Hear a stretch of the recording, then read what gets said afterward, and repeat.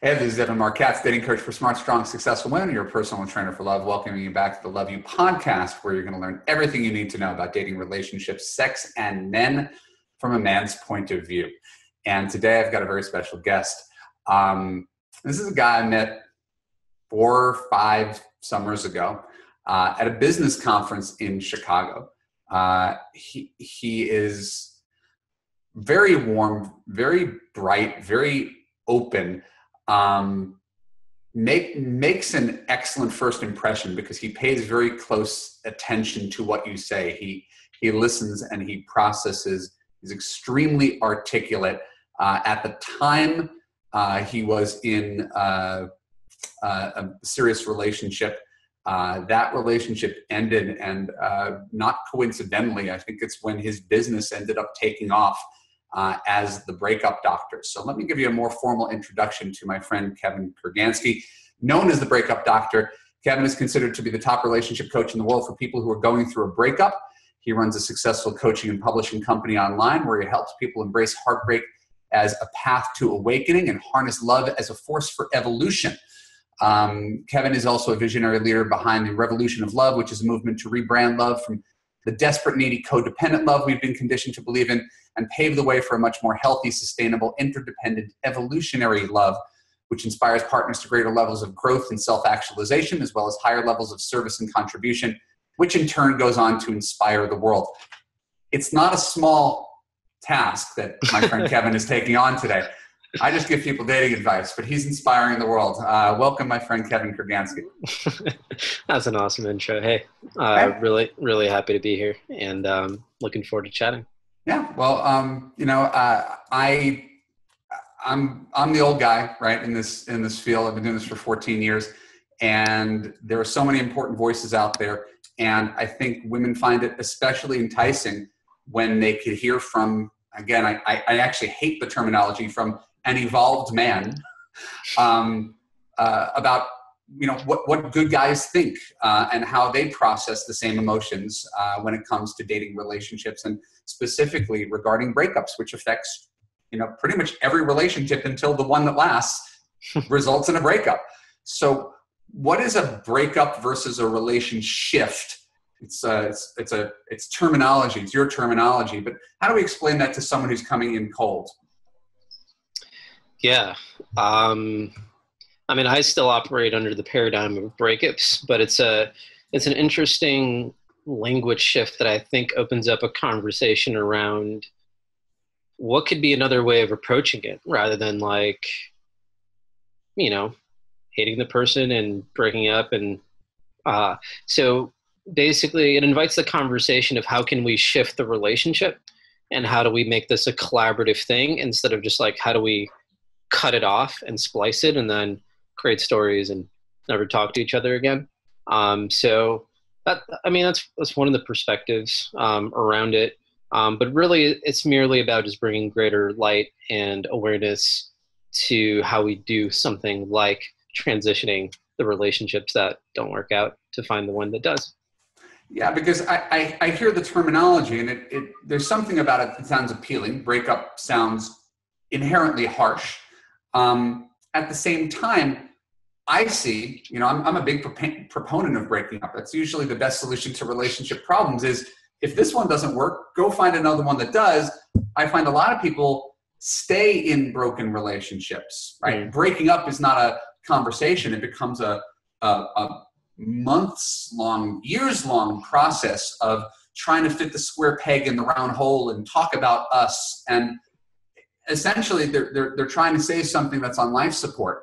And so how do people know when it's time to just let go and call it a breakup, because it's for the greater good of everybody, instead of the incessant conversation about how do we fix what's broken? That's a good question. Yeah, a little bit of a different one than the relationship isn't necessarily to fix what's broken. It's how do we part ways peacefully. Okay. But yeah, that's an awesome question. So that's one that honestly, I've struggled with that one for a large portion of my journey. I'm more from the camp of do everything you can possibly do to make it work, and exhaust all your options and give it your best possible chance. And that's the only way that I found personally the resolve to know that it's complete and I'm either unable to make it work or it's not meant to last beyond this point. And that's given me the feeling of satisfaction that I gave it my all, and simultaneously leveraging it for lots of valuable lessons learned that then prepare me for the right person and also increase my pain tolerance so that any subsequent relationship is, in contrast, much easier to deal with. So I don't necessarily recommend that approach for everyone, but I'm sure I subconsciously do because that's my meta frame that I operate from. But yeah, sometimes it is good to just cut your losses and call it quits. I think any major incompatibilities, like varying differences for how you either want your lifestyle to be or marriage or kids, or like if there's just misalignment, I think that's definitely a cause to evaluate. Attraction, there's different things to consider of when you call it quits. Okay. Your deal breaker, so to speak.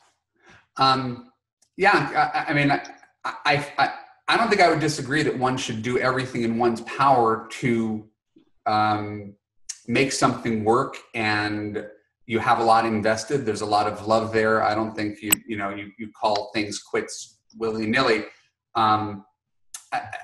But it's usually not what I see. I usually see people hanging on too long rather than cutting things off too quickly. So if anything, I tend to veer for, hey, if this takes so much work, if it requires so much communication and effort and therapy just to be, I see, my relationship and most of the people in my life, they're easy relationships. They're friends. There's virtually no drama. And drama is always to me a sign that something isn't jibing right. Mm.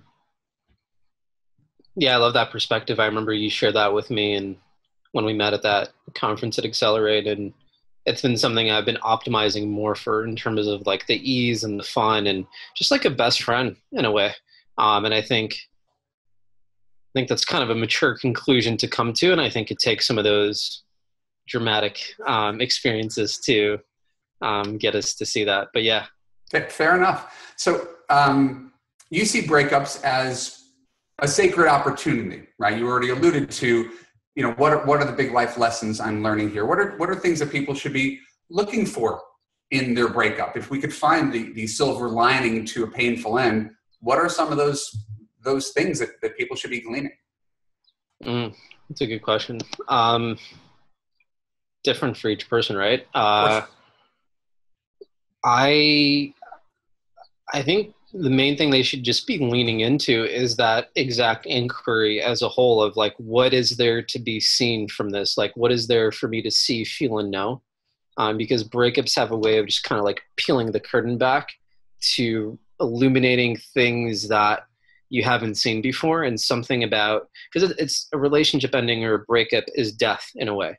And just like death has a way of putting context to life, it also has a way of putting context to your relationship, to yourself, to your life.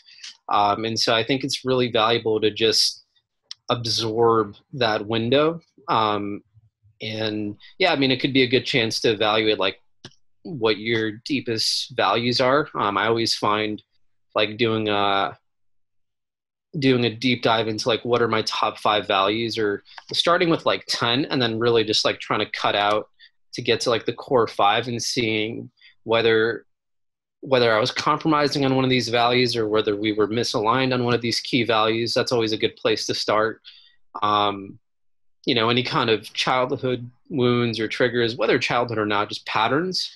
Because most people can put another person in front of them and they'll find a way to reenact that same situation, using another person as another impetus or trigger. So definitely looking at what core feelings does this person cause you to activate within yourself. Like if you're committed to feeling unworthy or unloved, like whether one man's a workaholic and doesn't have enough time or attention, or if one man is simply had a stressful week, not a workaholic, really caring, but I don't know, got into an emotional argument with his mom and forgot about some little thing, and then you feel unloved, it doesn't really matter, because your core feeling that in your core wound that you're committed to feeling is unloved or unappreciated or undeserving or whatever. So it's like looking at those areas are pretty fruitful, and many other things I'm not going to Sure, get into. of course. So you can see, right? Even broken relationships, as I said, most relationships do end as a source of growth. The terminology is post-traumatic growth, right? Out of this pain comes something that's positive that can be carried forward into future relationships. I know for me, a series of girlfriends in my early 30s led me to realize, oh, I've got one core value. I need a woman who accepts me as I am. That's it. Everything else is gravy. But the person who comes in and tries to change me, I got no patience for it. I had way too many people say, Evan, I love you, but you need to do this, this, this, and this. And I was like, just one person kind of likes me as I am, I will hold on for dear life. And that focus, after years and years, got me into one healthy relationship when I was 34, and then my marriage when I was 35, which was, the woman was not that different than the previous relationship. It was really just building on mistakes that I made in the past. So that's my own personal window into the way you talk about post-traumatic growth, is a series of breakups that teach you what you don't want so you don't make that mistake again. I love that. I mean, yeah, you kind of just, yeah, I love the way you brought light to that. I've recently discovered this term of post-traumatic growth, maybe over the last 1 to 3 years or so. And it can be applied to anything, right? Whether it's relationships or breakups, but it's a fascinating phenomenon to explain, just kind of like why do these, painful, sort of tragic situations, like what's the gift in them, basically. And it's cool that science or psychology, or the attempt to bring science to something as subjective as the human experience, has actually found some sort of way of labeling this heightened aspect of growth that we experience after things go sour. I think it can positively shape us to, learn things, to study Evan's stuff, to study Kevin's stuff. I just realized your names rhyme. Or whoever you want to study, like just embrace the opportunity, learn, grow, and find someone who accepts you, apparently, is the lesson. Everybody has their own thing that's important.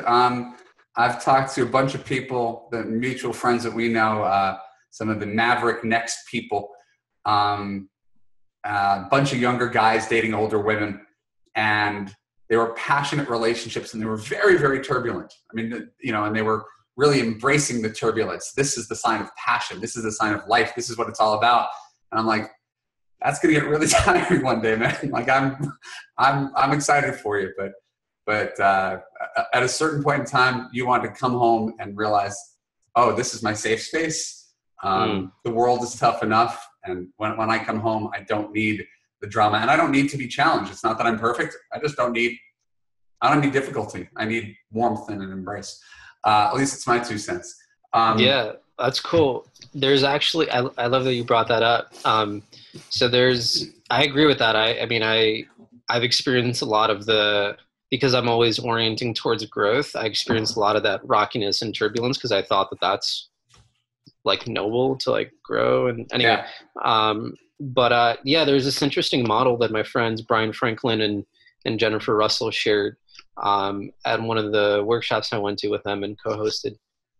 They shared this model of like each relationship has like a different context or main. So these are like kind of an approach to values.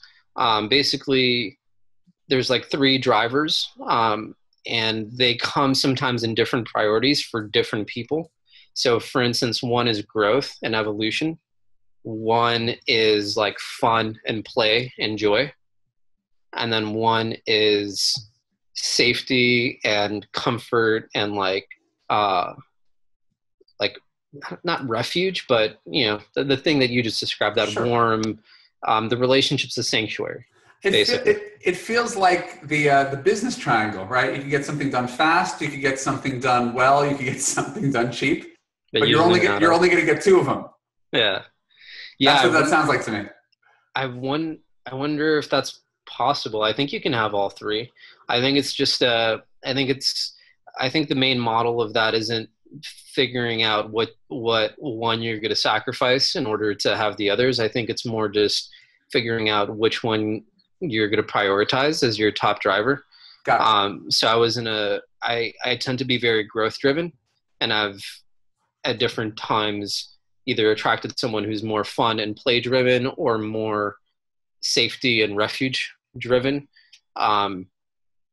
Anyway, so it's been really fascinating. So it sounds like sanctuary and like refuge or something like that is really peace. I think peace was the word.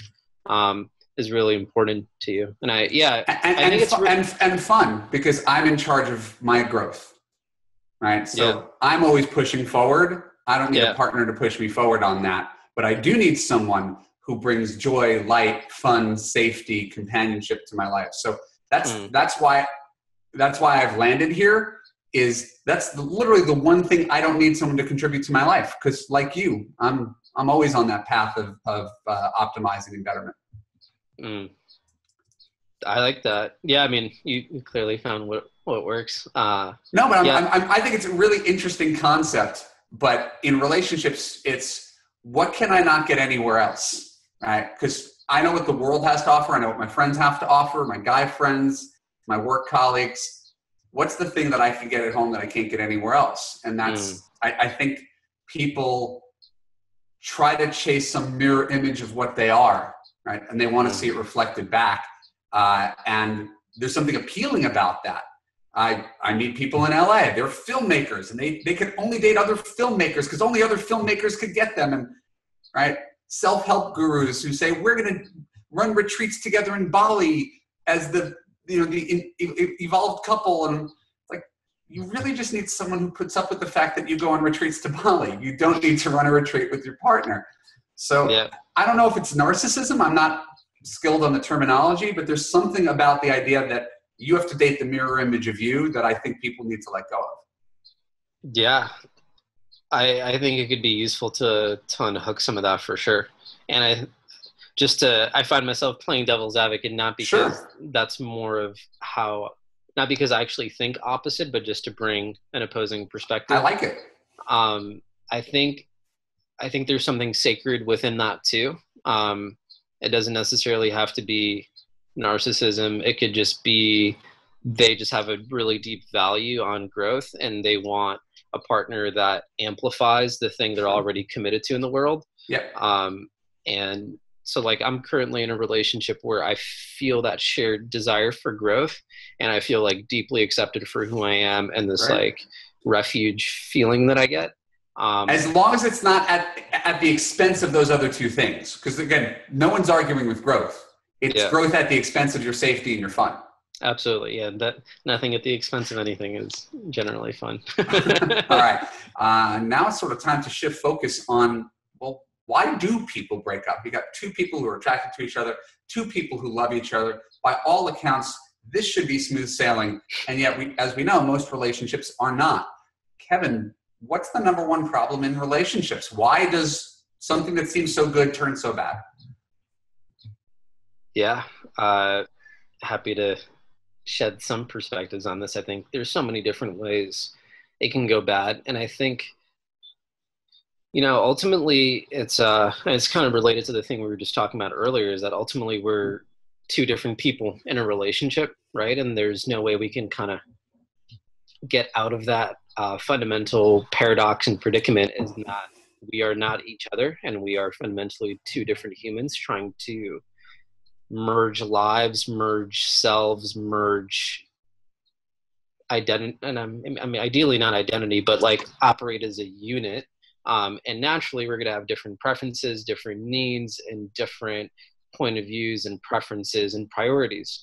And so I think the number one problem that tears relationships apart to the point of breaking up, or just plagues relationships for the duration of their relationship if they don't know how to properly handle it is conflict. And conflict, I want to bring a perspective to conflict that is different than just fighting, although that's what conflict can manifest as externally, like behaviorally. Conflict is merely conflict of interest, in a sense, where one person is interested in one thing and one person is interested in the other thing. How they go about doing that, and the fighting and the arguing and blaming and shaming and criticism and judgment, to whatever degree they engage in that, is separate from the idea of conflict, which is simply just a conflict of interest, which is inevitable when you're dealing with two different people with two different perspectives and needs. And so I believe that the number one source of conflict is actually due to an unmet need that we're trying to get met, and we're not really adept at knowing how to navigate those conflicts or even know what that underlying need is to be able to communicate it effectively so that it can get met, and so that the relationship can be this peaceful, loving sanctuary where we can just make it work and it doesn't feel hard. Because like you said, Evan, like it's the world can be hard enough as it is. So to have, when your relationship starts to feel like it's so hard to even get certain things to happen, or for you to feel safe or comfortable or do the things you like, things become strained, and then people want to either leave, or they built resentment, they don't want to connect, and then like all these little micro things layered on top of each other just dismantle it. So the concept of unmet needs, I remember reading about probably in Attached, right? You're only as needy as your unmet needs, or maybe that was 5 Love Languages. Sorry, I conflate them because I read them at the same time. But you're only as needy as your unmet needs. So how does one go about identifying what that unmet need is and getting it met, if getting it met means having to change your partner? Because that's the hard part. It's not that your needs are necessary. They might be unreasonable. Sometimes people's needs are unreasonable, but presuming your needs are reasonable, and this is your partner and this is who he or she is, you say, okay, something's missing from our relationship. I've identified it.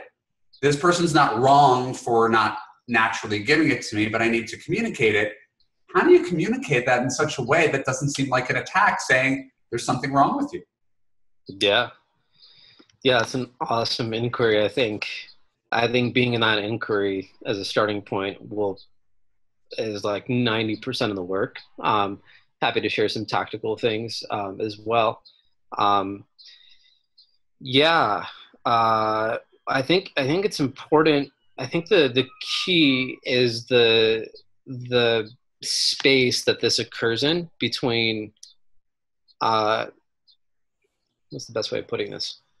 Having a shared context with you and your partner that holds needs as sacred, and holds, so like this idea that some needs, like I laughed and I was like, yeah, some needs are unreasonable. And then like, because some are, and then I went into this, I was like, wait, that doesn't work. Like you can't think that way in order for this thing to work, because the underlying perspective is all needs are reasonable. All needs are sacred and valid, and these are like these precious human needs that we all have. So a good book that I learned this from is Nonviolent Communication by Marshall Rosenberg. So I resisted reading this book for a very, very long time because I don't identify as a violent communicator.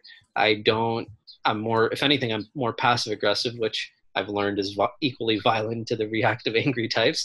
I never read this book, despite working in the relationship coaching field for a relatively short or long time, depending on your perspective. But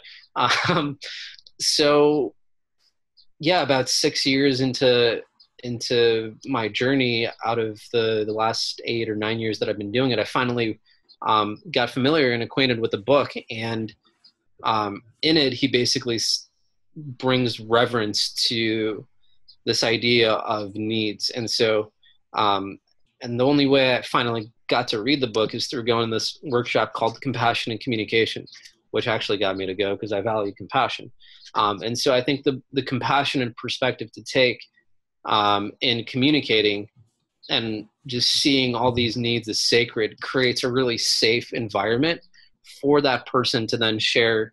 Like when in your sort of perspective of the world, you see whatever comes out of your partner as sacred and valid and worthy of attention, it makes it easier to both give and receive. Then it doesn't become about changing the partner to meet that need. You can just be like, hey, like, I notice I've been feeling, disconnected or I've been noticing that I've like felt a desire for more connection this week. And in bringing this to you, I don't want to make you wrong. I don't want to make you feel like you're not doing something right.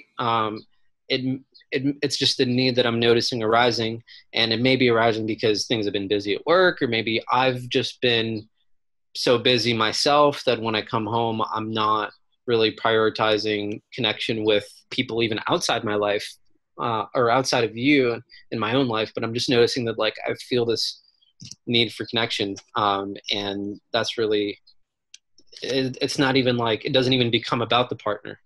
All right, so that was great. Yeah. And there's another wonderful book, and it's easy reading. Kiss Your Fights Goodbye by Dr. Jamie Turndorf. I actually recommended it in my last podcast. I teach her stuff, and it's of the same thing, right? This thing that you're doing inadvertently makes me feel a certain way. Together, let's come up with a solution for it. Right? So together, let's come up with a solution. It's not finger pointing, it's problem solving. So I'm with you on that. I'm going to devil's advocate you. Awesome. I love it. On the specifics of every need is a valid need, because like many things, it conceptually, you can't really argue with it. In practice, take anything that's too extreme, right? And somehow that becomes a non-valid need.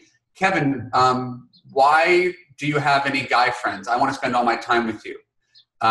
Kevin, why are you friends with so many girls on Facebook? That makes me really uncomfortable. And when you compliment their appearance, it makes me feel like you're hitting on them, right? So those aren't needs, though. In her mind, they're needs. Well, that's where self-awareness. That's not a need. A need would be security and safety. I get it, but we're talking about something that's bubbling up in someone emotionally. Yeah. And remember, I'm usually on the other side of this. I've rarely been the needy one, but I've been with people who think that because they feel something, therefore it's the law of the land, right? And so it's hard to talk, again, as a coach, to say, I validate where you're coming from, but what you're saying is that that's not really a need, right? Yeah. Well, I have some unfulfilled something inside of me.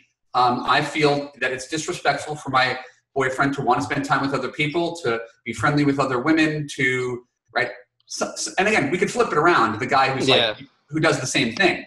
Absolutely. But extreme anything that people believe are needs. How do you, and I haven't figured it out. I'm actually asking you, how do you provide a moment of validation without saying, that's kind of extreme. It's not actually a need. It's an unreasonable desire that will make anybody who's with you feel oppressed. I don't know how to communicate that because everybody thinks whatever they feel is valid. Yeah. Cool. Yeah. I mean, I love this inquiry. So yeah, I think I struggle with it. That's why I'm bringing it up. This is for you to solve my problems because I want to be a compassionate coach. And sometimes when it comes to me, I'm like, no, that's ridiculous. And that's never the right answer. Yeah. But that's the feeling is if you have such impossible needs, he needs to spend 6 nights a week with me. Well, he's got a life. He doesn't need to spend 6 nights a week with you. Well, my last boyfriend did, and that's my need. And people say this. People say all sorts of extreme stuff. There's the big bell curve of life, and then there are the outliers who don't realize that they're outliers. Okay, cool. Yeah, I mean, nothing can really replace self-awareness, but hopefully these things enhance and train that a little bit. So yeah, I mean that I do agree that anything turned up too loud can be an issue. I mean, even there's a saying of our weaknesses are usually our strengths turned up too loudly. So with that in mind, yeah, I mean, I think I think needs and requests are entirely different, like we've been discussing. And I think that, I think the thing for people to do is to go inward and assess what am I feeling, right? So feelings, part of the NVC framework, just to teach it a little bit more, because you're bringing up feelings. So I gave a really incomplete definition of, or NVC for everybody is nonviolent communication. Yeah, exactly. Nonviolent communication. So you ask yourself, you go through this framework. It's, what's the story I'm telling myself about this? Oh, Bubba, he spends time with, or he commented on her. So what's the story I'm telling myself? Or he's got too many girlfriends, whatever. What am I feeling? This will bring up a whole nother can of worms that I want to talk about with like feelings and emotions and differentiating what's a feeling, what's not a feeling. When people say, so you ask yourself, what am I feeling? I'm feeling jealous, or I'm feeling insecure, or anxious. So I'll get to this later, but jealousy is not an emotion or a feeling. Insecure is not an emotion or feeling. Anxious is not an emotion or feeling. It's undifferentiated emotions. These are things we feel when we haven't taken the time to boil down what emotion we're feeling. And if people actually boiled it down to what emotion they're feeling fear. They're afraid. They're afraid of losing their partner. And if they actually expressed what's happening for them vulnerably and said, like, then their partner can actually meet them and reassure them and actually create that safety that they're needing. So the need would be safety. Emotion is fear. And then the partner can actually provide reassurance. But when they're operating in storyland and judgment and assessment and diagnosing, and he's a player or a narcissist and he needs all this attention from Facebook, or he needs all these, like when they go into all these other extemporaneous stories, it's really hard to elicit compassion both from their partner as well as even their coach sometimes. So there's a great, one I like want to land that, and there's a great quote by Marshall Rosenberg on this, where he says that every criticism, judgment, diagnosis, and expression of anger is the tragic expression of an unmet need. And so all of those behaviors that you said they may engage in is just a tragic expression of a lack of self-awareness, a lack of discernment, differentiation of what they're actually feeling, because none of this stuff has actually been taught in school. We don't know anything about emotions. Our parents never, well, not are, but generally we don't learn this from anyone. And so it makes sense that it would come out in a fit of blame, shame, judgment, make wrong, diagnosis, assessment of other. You rocked that part, Kev.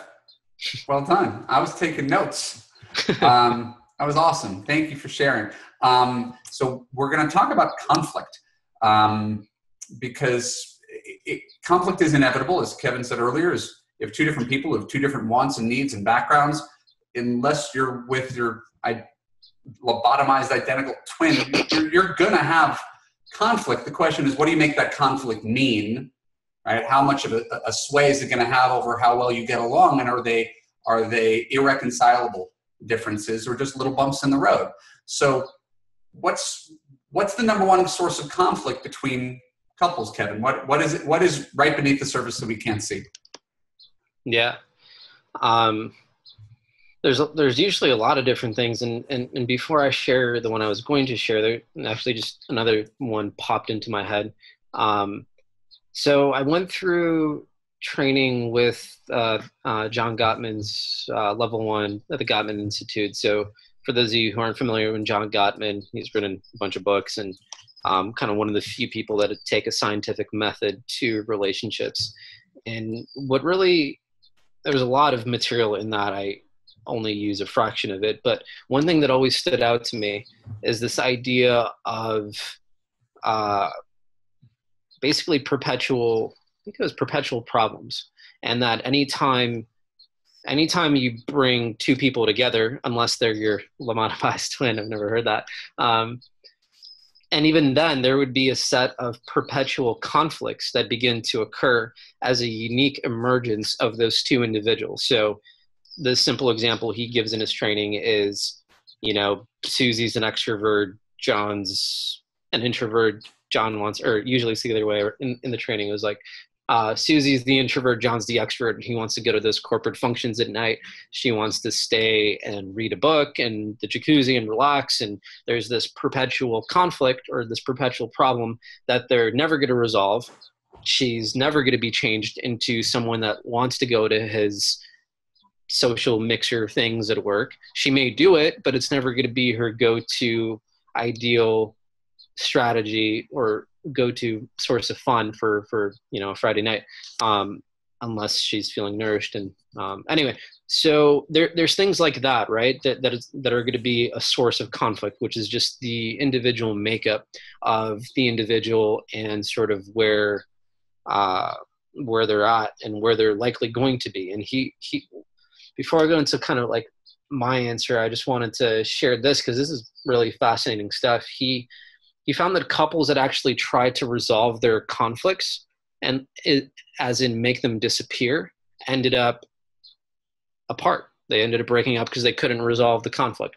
And versus the couples that learned how to manage the conflict, managing the different interest or priorities, were the ones that actually were able to stay together because they were able to kind of work together in a healthy fashion. So I guess in sharing that, one, it's pretty illuminating, but two, it points to bringing light to what's happening, which is, I think, the biggest source of conflict is that we have these invisible contracts that we have and that we place on our partners. And so what I mean by invisible contracts is like we have these ways that we expect them to be our lobotomized twin, but they're not. And we're holding them to that standard and expecting that, whether reasonable or unreasonable, we're doing it, and it's invisible, and it's not actually being communicated to them. They're not even getting a chance to sign up for that contract. It's hard enough to meet a contract that you actually sign up for. It's nearly fucking impossible to do it for one that you never even signed up for. And so I think that is probably the number one source. Yeah, you call it an invisible contract. I always tell women, he hasn't read the rule book that's in your head. Right? Exactly. Here's how the way things should be. Here's what he should do in every situation. Here's what I would do in every situation. I can't believe he's not doing what I would do. And so as a result, and again, I'm a coach for women. I remind women, men are sort of set up for failure because they don't know the rules. The rules are sometimes subject to change. And it's not that everything you're feeling is inherently wrong. It's that he's so set up to fail that usually the best boyfriend always feels like a failure, right? He's doing the best he can, and it's never good enough, whatever he does. At least that was my experience. It was really, really hard to be. I thought I was a good boyfriend, and then I'd come back and find another half dozen things that I did wrong. So it becomes a bit cyclical where he's like, I don't even know what the point is anymore, right? I have a 50% chance of, I do something thoughtful, I get a 50% chance of getting it wrong. It happened to me the other night. I ended up writing something about this. We were putting the kids into the bath. I usually handle bath, but my wife was doing it. So I was in the kitchen and she left some bell peppers out. We usually cut up the bell peppers. So I cut up the bell peppers, put them in the kids' bowls, and tried to save my wife the trouble of doing it herself, only to find out that I cut the bell peppers on the wrong cutting mat. I was not supposed to do it on the red one. I'm supposed to do it on the green one, because if you do it on the red one, which is really for fruit, it leaves as kind of like a peppery scent, and you don't want that with the fruit. And I was like, no good deed goes unpunished. Like, I'm trying. She wasn't angry. We laughed at it, but it's like, it is very, very hard to do things exactly as someone would want them done. And so how do we get past these contracts that we have in our head about how the world is supposed to work, in light of the fact that no one's ever going to know that rule book? Yeah. Once again, lots of really fruitful inquiries here. That's what I do. So. So yeah, I think that example is so telling of how insidious this is. And fortunately, it's able to be done in a context where it's friendly, it's light, it's cooperative. Whereas if this happens with many other things, you slip in resentment, you slip in character level, identity level criticism and judgment and shame and blame, and you always do this, and past histories and catalogs of complaints. So I think treating each instance as an individual occurrence is a great start and a great lightening of the load, if at all possible. Instead of you always do this, you are a just treating it on an individual case by case basis always just makes it so much lighter to deal with. I think that's something that's really easy. Instead of like so it's like, oh, and that when I thought that you were going to cut it, I had assumed that you were going to cut it on the board that I would normally board, and like maybe because that's not your normal duty, you didn't know which one needs to go for what, and so now that you've done it, now you know, and in the future, and I'll get it wrong the next time, and she'll say, "But we already talked about this." Yeah. And that's and it's I think it's what you said is managing. It's not eradicating that conflict. We had an interesting discussion about doofus husbands, and I'm like, I took my kid to the park and I left his sweatshirt there, and she's like, "How could you leave his sweatshirt there?" And she goes, "I have to remember a million more things every time I go out, and I forget a lot less than you." I said, "That's what you do all the time." It would be like the person who's flying a plane for the first time versus the guy who's logged 1,000,000 hours. Of course, you're better at this than I am, given that it's not my primary job. Yeah. And it remains frustrating to her that I'm not as good at parenting as she is, even though I only do it 1/10 of the time, because those 10 hours a day I'm at work. So I don't think it's something that ever ends. As you said, it's something that is just managed, because the whole is greater than the sum of its parts. We're not going to let these minor divisions or disagreements get in the way of the big picture. They're always going to be there. And what I remember from Gottman is 70% of arguments are recurring arguments. Exactly. That was the one thing I got from him. Is like, it's going to be that. So what are you going to do to accept the fact that you're never going to agree? Absolutely. Yeah, I think that's awesome. I like that. This is so humbling to know that, like, wow. I didn't form a complete thought there, but it's just, this is such a humbling undertaking, I think, is what I'm really getting out of this, to like love and be in relationship with another human being, valiantly trying their best to do everything. And we're, at the end of the day, we're humans. So I think anything we can do to be gentler with each other, kinder to each other, more compassionate, and just kind of making it an effort to offer something underhanded. Like if you're pitching, try to pitch an underhanded I get it, swing instead of a fastball. And so and with men in particular, I so relate to the dynamic you were talking about, like not being able to get it right, or like never being able to satisfy them, thinking that we're ever like, one day we will, like, well, I used to have that illusion at some point. I've now learned that it's challenging, but I think it's a paradox to be managed. And I think for women listening to this, it's really, you're getting two men giving you insight to what it's like to be on the receiving end on some of these things. And men at their core want to like provide and protect and win and like do a good job and be successful. So if home begins to feel, or if relationship begins to feel like a persistent and perpetual container of failure, it's a pretty unappealing one for our fundamental wiring and ego structure and identity and reptilian thing that we're wired to like succeed and like provide and protect. And when we feel like everything that we're attempting to provide is in some way inadequate and falling short, it becomes a very debilitating and demoralizing task. And I think Fuck. I mean, anything you guys can No, do to make it easier. I've already got the butt for you. You already know the butt of this. What if he's really not a good boyfriend, husband, partner, if he's selfish, if he's insensitive? Because that's usually the pushback. I'll say some version of what you say, and you'll say, but you don't understand, Evan. The reason I can't accept him is because he is blah, blah, blah, blah, blah. And then I say, dump him. And they're like, but I don't want to dump him. So we go in these circles where I'm like, if you can't accept that he's doing his best, go find another man.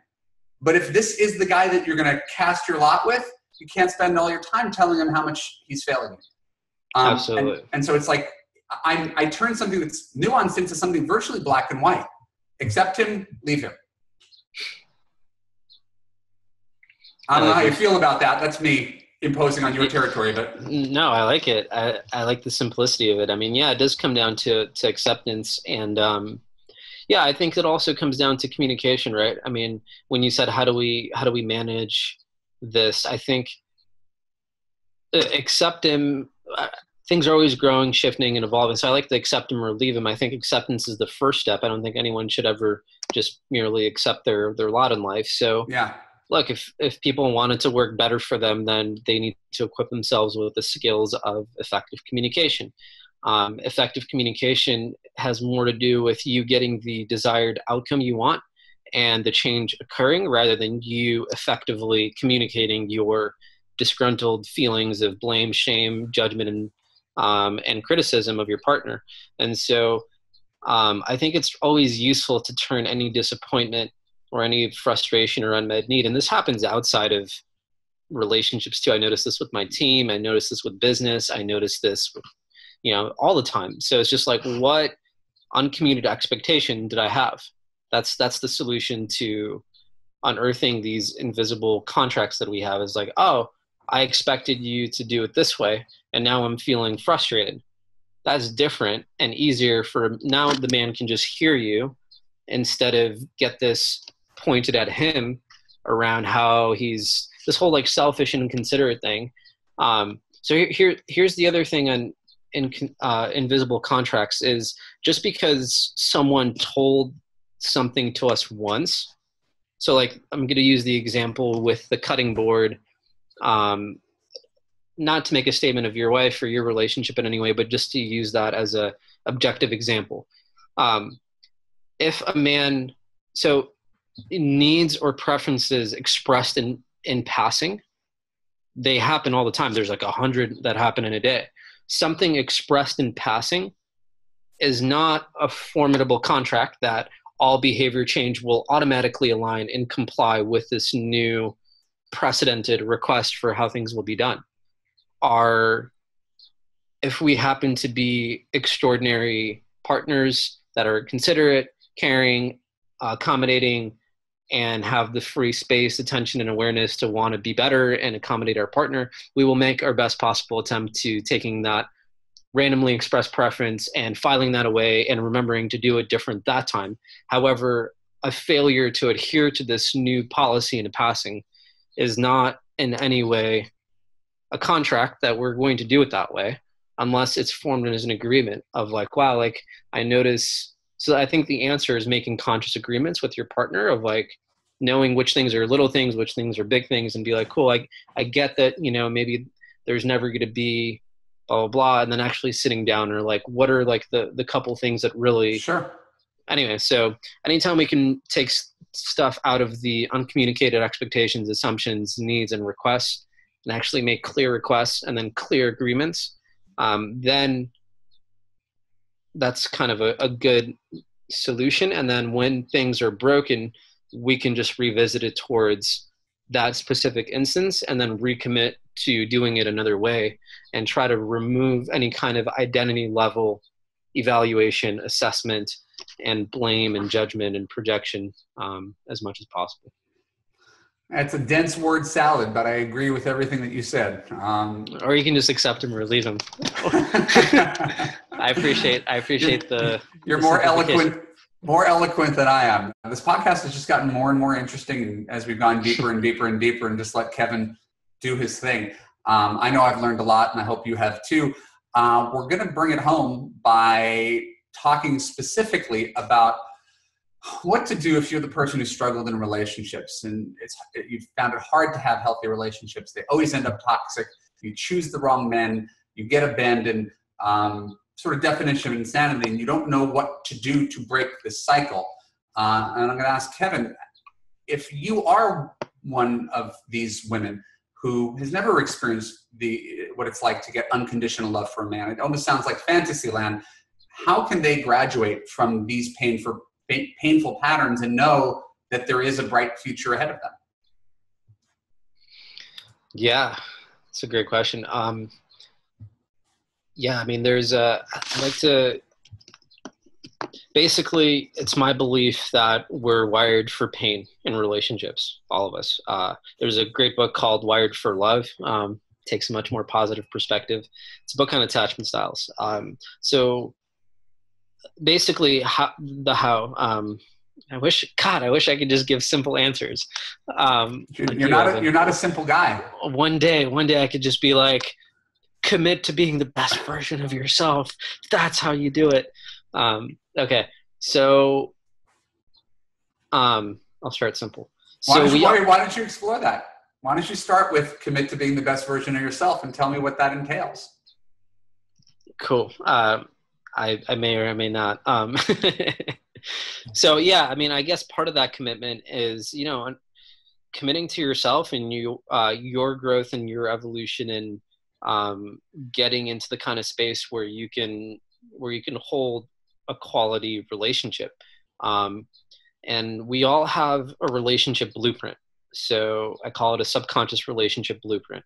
And I basically just use that as a collection of different things, including attachment styles, personality types, a bunch of different things I'm not going to get into. But knowing your attachment style, I believe, is probably one of the most core fundamental things that you can start to do for a healthy relationship. And that's based on the idea that, we all form an attachment. Humans are the most dependent creatures on the planet. We can't walk or talk or do anything for ourselves. We're inherently dependent on other people for our survival, whereas birds just kind of hatch and can sometimes fly within, a few minutes. So anyway, our survival is quite literally dependent on another human being able to form an attachment bond with us that causes them to provide for us. And so our reptilian and mammalian brain are wired to bond to our partner and kind of form a steady attachment. So I think in order to have a healthy relationship where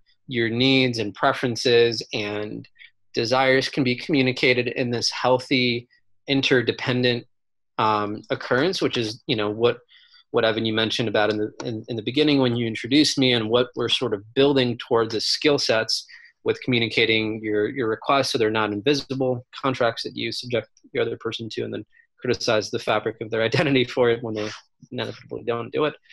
Anyway, so the simple answer is to begin to take responsibility for being the best version of yourself and being able to regulate your own nervous system and function as an autonomous, independent being who can self-identify what is happening in yourself, communicate that open-handedly, underhandedly, and communicate clearly without judgment or blame or criticism, and give the other person an opportunity to create this like collaborative relationship with you. What's a good example? Because I get it conceptually, because this is also my world. Yeah. But I was on the phone with a client yesterday, and she's online dating, and the majority of her time is just spent venting. It's, what's with these guys? Why would a guy be really into me for 3 dates, and then we have this one miscommunication, and then he's completely out? And she's investing so much of her time and energy in what you've written here: blame, shame, making him wrong, right? Trying to solve the mystery of some stranger on the internet douchebag, right? And all of her energy is wasted on trying to either eliminate that from ever happening or make sense of what happened, when it's like making sense of rain or traffic. It's just like, these are the things that happen in dating, and everybody has, forgive me for being Jewish, but everybody's got their mishigas, right? So what's the point of worrying about everybody? This person's not my husband. This person's not my husband. This person's not my husband is sort of the way I see it. But there is an attachment to making sense of the universe, getting answers. Why are guys so rude? Why are guys so disrespectful? Someone should teach them a lesson. And it's not productive. It's magic wand wishful thinking. So how do you get people past that? Because again, this is another thing I'm struggling to do, is to say, hey, you gotta shake it off, if you will, because there isn't an answer. You're not going to police men or change a gender, no matter how right you are about the failures of their behavior. So, again, I see this concept of personal responsibility, owning your experience, making other people wrong, and that voice runs their life to the point where it's almost hard to have a productive conversation about what we're going to do right, because we're so focused on what went wrong in the past. Yeah. That. So what was the question there? I guess I was looking for something tangible. How does that look like in to help people reframe what might even be objectively bad behavior by the opposite sex. So I got this. Cool. Got it now. So to bring that into a practical real world application. So, you mentioned the word owning your experience, or the phrase owning your experience. So this is something that I just recently learned. I'm not going to go into a long back-winded story about how I learned this, but in practicality,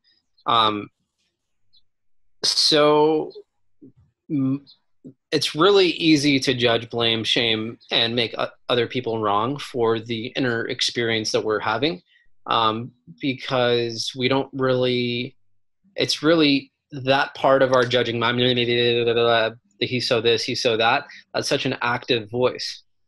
The mind that goes inward to discern our feelings and to understand what I call the language of emotions is not one that has been wired as often as the judgmental, critical mind. So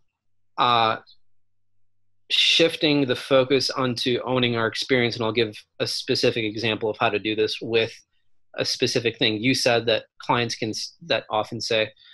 So I felt something as simple as I felt disrespected, whatever, right? Let's start with that. So through painful experiences in my own personal relationships, I discovered that disrespect, I feel disrespected. Putting is not an emotion. Putting feeling in front of something, I feel like you're an asshole. It's not a feeling. I feel disrespected. Also not a feeling.